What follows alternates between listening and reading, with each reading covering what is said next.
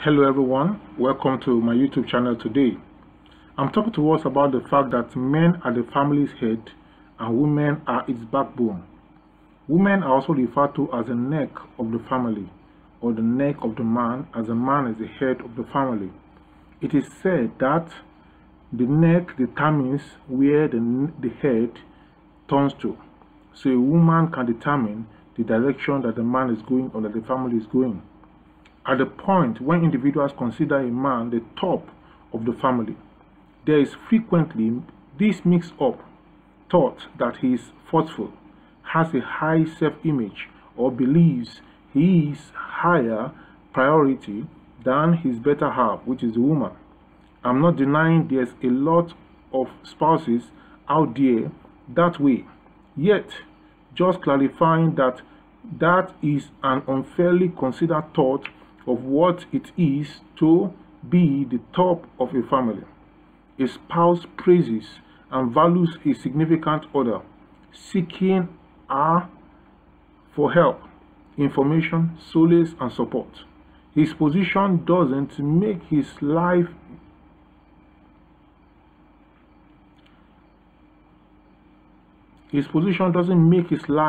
partner less equivalent in pride or award him consent to have his family fear and be threatened by him.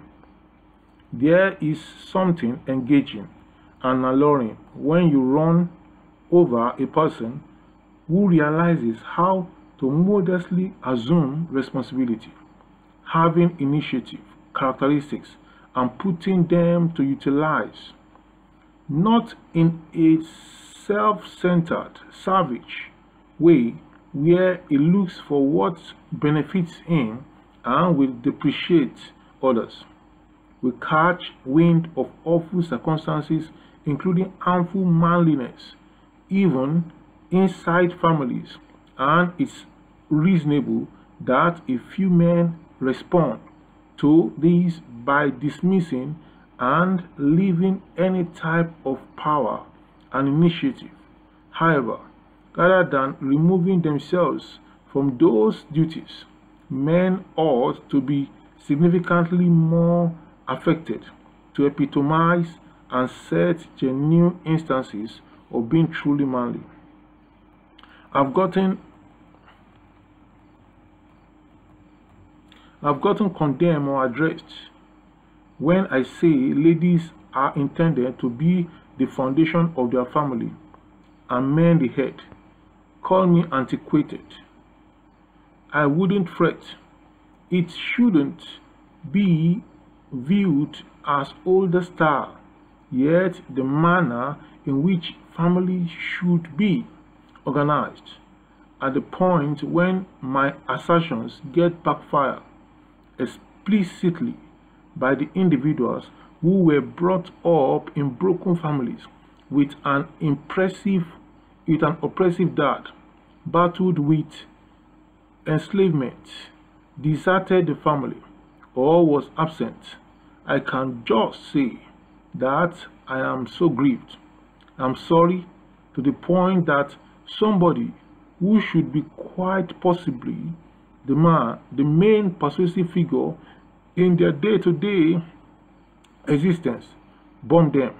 Somebody who should be there and watch over them disappointedly bombed his essential obligation as a defender and supplier to those worked on him. We, as a whole, need caring figures in our lives. No mother can completely supplant the job of a dad, and the other way around. For anybody raised by a single parent, I am not saying she isn't equipped for taking consideration and accommodating the family. Raising a family requires troublesome penances she shouldn't face and make alone. A mother's responsibility is to care for her youngsters. Yet, mothers additionally need somebody who will adore and take care of them in a manner a kid or other relative can't. Brokenness and enthusiastic, unsettling influence rises up out of fatherly non-attendance and nonchalance, and without the assistance of a mate, a spouse needs a courteous fellow close by. In any case, how solid, willed, and free she is. A woman needs a man, and a man also needs a woman. Welcome. Please subscribe to my YouTube channel, and please share this video and watch other videos in this channel. I love you, and I give thumbs up to all women watching and coming along with the channel. Welcome again. Bye for now.